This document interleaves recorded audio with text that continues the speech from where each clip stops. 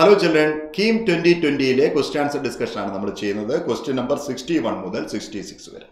നോക്കൂ, the angle between A and the resultant of 2A plus 3B and 4A plus 3B is. ഇതിന്റെ some കണ്ടുപിടിക്കുക, ഇതിന്റെ resultant. ആ റിസൾട്ടന്റും എയും തമ്മിലുള്ള ആംഗിൾ എന്താണെന്ന് നോക്കുക. ആദ്യമേ നമുക്ക് ഇതിന്റെ റിസൾട്ടന്റ് കണ്ടുപിടിക്കാം. 2A plus 3B 2A plus 3B plus 4A minus 3B. ഇത് രണ്ടും കൂടെ ആഡ് ചെയ്യുമ്പോൾ നമുക്ക് എത്രയാണ് കിട്ടുക? ആഡ് ചെയ്യുമ്പോൾ നമുക്ക് 6A എന്ന് കിട്ടി. അപ്പം നമ്മളോട് ചോദിച്ചിട്ടുള്ള എയും ദിസ് ഈസ് സപ്പോസ് എയും 6Aയും തമ്മിലുള്ള ആംഗിൾ എത്രയാണ്? 6A എന്ന് പറയുന്നത് എയുടെ ഒരു സ്കലാർ മൾട്ടിപ്പിൾ ആണ്.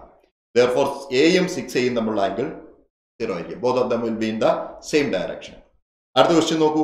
A particle is moved in a semicircular path of radius r. Then semi circular path of radius R എന്നാണ് പറഞ്ഞിട്ടുള്ളത്. ഓക്കെ, അപ്പോൾ തന്നിട്ടുള്ളത് എന്തൊക്കെയാണ്? ആവറേജ് വെലോസിറ്റി 0 ഇല്ല, ആവറേജ് വെലോസിറ്റി 0 അല്ല. കംപ്ലീറ്റ് സർക്കിൾ ആയിരുന്നുവെങ്കിൽ, സർക്കുലർ പാത്ത് ആണെങ്കിൽ ആവറേജ് വെലോസിറ്റി 0 ആയിരുന്നു. ഇറ്റ്സ് ആവറേജ് ആക്സിലറേഷൻ 0, റോങ് ആണ്. ആവറേജ് ആക്സിലറേഷൻ 0 ആണെങ്കിൽ കംപ്ലീറ്റ് സർക്കിൾ ആണെങ്കിൽ 0 ആകുമായിരുന്നു. Magnitude of displacement is 2r. That is correct. എന്താണ് മാഗ്നിറ്റ്യൂഡ് ഓഫ് ഡിസ്പ്ലേസ്മെന്റ്? 2r ആണ്. ഡിസ്പ്ലേസ്മെന്റും ഡിസ്റ്റൻസും ഈക്വൽ ആവില്ല. ആവറേജ് വെലോസിറ്റി ആവറേജ് സ്പീഡ് ഒന്നും equal ആവില്ല. അപ്പോൾ ഇതിൽ ഒറ്റ ഓർമ്മയെ കറക്റ്റ് ഉള്ളൂ. What average acceleration it's magnitude of displacement is 2r. That is correct. ഇനി അടുത്ത് നോക്കൂ, നിങ്ങൾ 2 projectile P and Q thrown with velocity v and v/2 respectively have the same range. റേഞ്ചിന്റെ ഇക്വേഷൻ ഒന്ന് ആലോചിച്ച് നോക്കി. Range r is equal to u square sin 2θ divided by g ആണ്. Same range ആണ്. ആർക്കൊക്കെയാ സെയിം റേഞ്ച് എന്ന് പറഞ്ഞത്? Range of P is equal to range of Q എന്ന് പറയുന്നുണ്ട്. അപ്പൊ range of same range. If Q is thrown at an angle 15, Q എറിഞ്ഞ angle തന്നിട്ടുണ്ട്, then P must be thrown with what angle എന്നാണ് ചോദ്യം. അപ്പൊ പിയുടെ റേഞ്ച് എഴുതാം നമുക്ക്. അപ്പോ പിയുടെ റേഞ്ച് എന്ന് പറഞ്ഞാൽ v സ്ക്വയർ, യു എന്നുള്ള v സ്ക്വയർ സൈൻ 2θ, തീറ്റ അറിയില്ല നമുക്ക്, divided by g must be equal to ഇതിന്റെ എത്രയാ? v/2 ആണ്. അപ്പൊ v square divide by 4 sign 2θ എന്നുള്ളത് 30 ആയി, 15 ആണ് എറിഞ്ഞിട്ടുള്ളത്, ഡിവൈഡഡ് ബൈ g. അപ്പൊ നമുക്ക് ഈ ജിയും വെട്ടിക്കളയാം, v സ്ക്വയർ വെട്ടിക്കളയാം. അപ്പൊ സൈൻ 2θ എത്ര കിട്ടി നമുക്ക്? സൈൻ 30 1/2 ആണ്. സൈൻ 2θ ഈസ് ഈക്വൽ ടു 1/8 എന്ന് കിട്ടി. ഇതിൽ നിന്ന് 2θ is equal to sine inverse 1/8 എന്ന് കിട്ടി. തീറ്റയാണ് നമുക്ക് വേണ്ടത്. അപ്പൊ theta is equal to 1/2 sine inverse 1/8 എന്ന് കിട്ടും. 1/2 sine inverse 1/8. Here is the answer. ഇനി അടുത്ത ക്വസ്റ്റ്യനിലേക്ക് നമുക്ക് പോവാം. നോക്കൂ, an object is thrown vertically with a velocity u. The velocity with which it strikes the ground on return.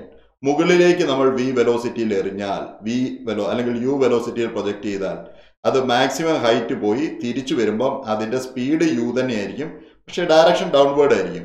അപ്പൊ അതിന്റെ വെലോസിറ്റി എത്രയാണെന്ന് ചോദിച്ചാൽ you should say -u. Okay, therefore the answer is -u. അടുത്ത ക്വസ്റ്റ്യനിലേക്ക് കിടക്കുകയാണ്. Choose the correct statement. Second law of motion is A vector equation. അത് correct ആണ്. Second law of motion is applicable to particle but not to the system of particle. Wrong ആണ്. Force is always in the direction of motion. അല്ല. External force of body is 0. It does not mean that acceleration is 0. That's wrong. Acceleration at any distance depends on history. All those are wrong. The correct answer ഏതാണ്? Second law of motion is a vector equation. That's only correct. ഇനി അടുത്തതിലേക്ക് നമുക്ക് പോവാം. നോക്കൂ, അടുത്ത question ഏതാണ്? A boy is standing on a weighing machine inside a lift. When the lift goes up with acceleration g/4, machine shows a reading 50 kg. എന്ന് പറഞ്ഞാൽ അദ്ദേഹത്തിന്റെ അപ്പാരന്റ് വെയിറ്റ് തന്നിട്ടുണ്ട്, 50 kg എന്ന് തന്നിട്ടുണ്ട്. When the machine goes down with acceleration g/4, the reading of the machine എത്രയാണെന്നാണ് ചോദ്യം. Okay, മുകളിലോട്ട് പോകുമ്പോഴത്തെ reading തന്നിട്ടുണ്ട്, മുകളിലോട്ട് പോകുമ്പോഴത്തെ റീഡിങ് എത്രയാണെന്നാണ് പറഞ്ഞത്? 50 ആണ്. ഓക്കെ, അപ്പോൾ 50 ഈസ് ഈക്വൽ ടു mg. മുകളിലോട്ട് പോകുമ്പോൾ ആക്സിലറേഷൻ g+a എന്ന് പറഞ്ഞാൽ a എത്രയാണ്? g/4 ആണ്. അപ്പോൾ mg divided by mg 5 mg/4. This is 5 mg/4. ഇനിയും താഴേക്ക് പോകുമ്പോഴത്തെ വെയിറ്റ് നമുക്കറിയില്ല, റീഡിങ് എത്രയാണെന്ന് അറിയില്ല. അതിനെ ഞാൻ W എന്ന് വിളിച്ചു. അത് എം ജി മൈനസ് എ ആണ്. എന്ന് പറഞ്ഞാൽ M G minus A. G minus A എന്ന് പറഞ്ഞാൽ 3mg ഡിവൈഡഡ് ബൈ 4. അപ്പൊ നമുക്ക് ഇതിനെ ഡിവൈഡ് ചെയ്താൽ മതി. 4ഉം 4ഉം പോവും. അപ്പൊ W/50 സെക്കൻഡ് ഇക്വേഷനെ ഫസ്റ്റ് ഇക്വേഷൻ കൊണ്ട് ഡിവൈഡ് ചെയ്യാം. സെക്കൻഡ് ഇക്വേഷനെ ഫസ്റ്റ് ഇക്വേഷൻ കൊണ്ട് ഡിവൈഡ് ചെയ്താൽ what you will get 3/5. 3/5. But W is equal to നമുക്ക് 30 എന്ന് കിട്ടി. So weight shown by the machine will be 30. That's answer. Thank you for watching.